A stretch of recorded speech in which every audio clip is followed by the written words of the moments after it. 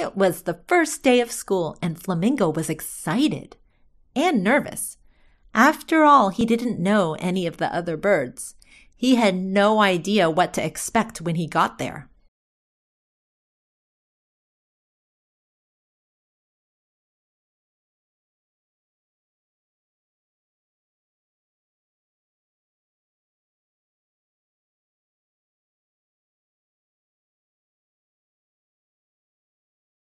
When he arrived, his teacher was greeting the students. Flamingo didn't know where to look first. There were birds everywhere. It was a little overwhelming.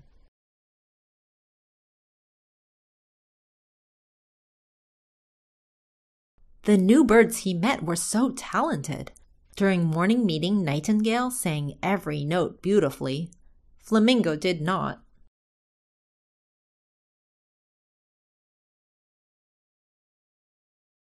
During art, Bowerbird made an impressive sculpture.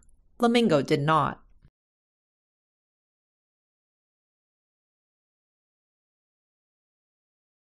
During science, Crow completed the experiment perfectly. Flamingo did not. The first day of school was not going well.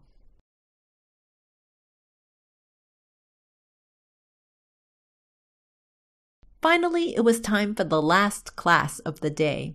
Flamingo thought PE would be the worst of all. Then his teacher started playing music.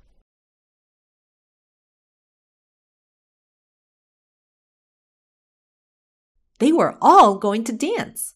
Flamingo was excited to start, but he felt shy because no one else was dancing yet. Then he began to move his head to the music. Soon enough, Flamingo was doing his best fancy footwork.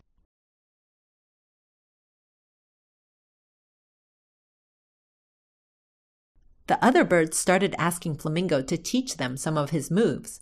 Flamingo was surprised. These birds seemed so good at everything.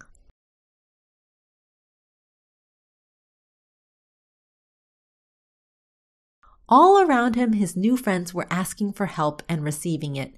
Maybe it was okay not to be good at everything. Maybe Flamingo could ask for help too. By the time Flamingo flew home, he wasn't feeling as worried about school anymore.